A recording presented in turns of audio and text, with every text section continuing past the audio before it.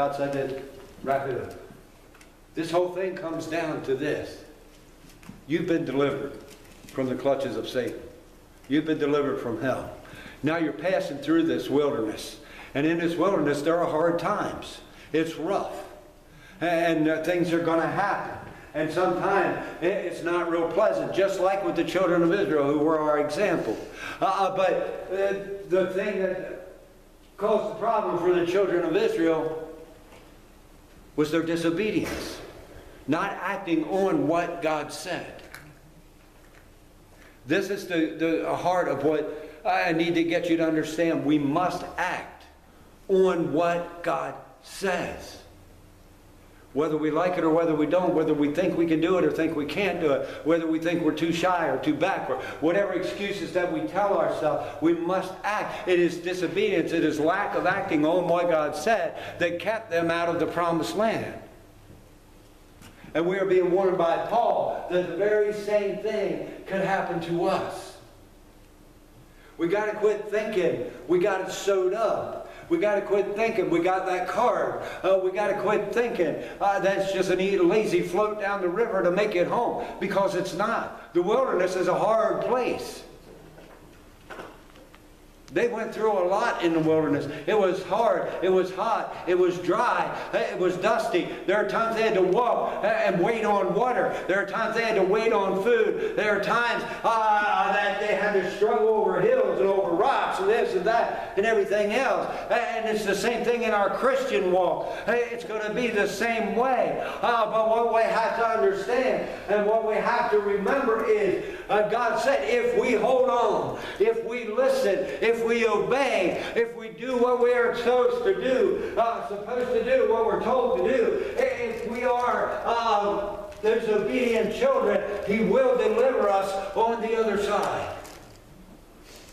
But what I need to get more than anything across is this. And I'm not pointing fingers at anybody. I'm not calling anybody. I'm not doing anything like that. But what the Spirit is giving to me is there are those of us who have gotten pretty lazy in our Christian walk. There are those of us who just want to float through. There are those of us who aren't putting forth any effort. There are those of us who come in here on Sundays and sit down to eat. But when we go back out there during the week, we rise up to play. Everything else matters. Everything else is more important. We're distracted by the toys. We're distracted by the lights. We're distracted by this and that. There are a lot of us that are in that shape, and we better shape up, and we better understand what the Word of God is telling us. It is these things that can cause us to drop in the wilderness and never make it into the promised land. It is being idolaters, and putting something else before God that can cause us to drop in the wilderness and never make it into the promised land. What the church today needs to understand is God takes this serious. And we need to take this serious. I don't know any clearer way to put it than this. It's not a game.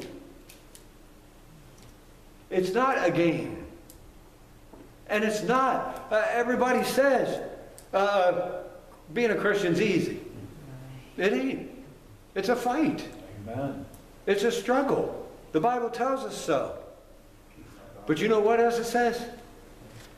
No man of worth entangleth himself with the things of the world. We're too entangled with everything else. Yep. Church, it's time to get serious with God.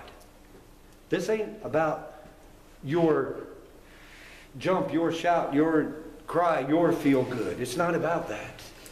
It's about obedience to the Father. It's about obedience to God. It's about doing what He has called us to do, being what He has called us to be, rising above.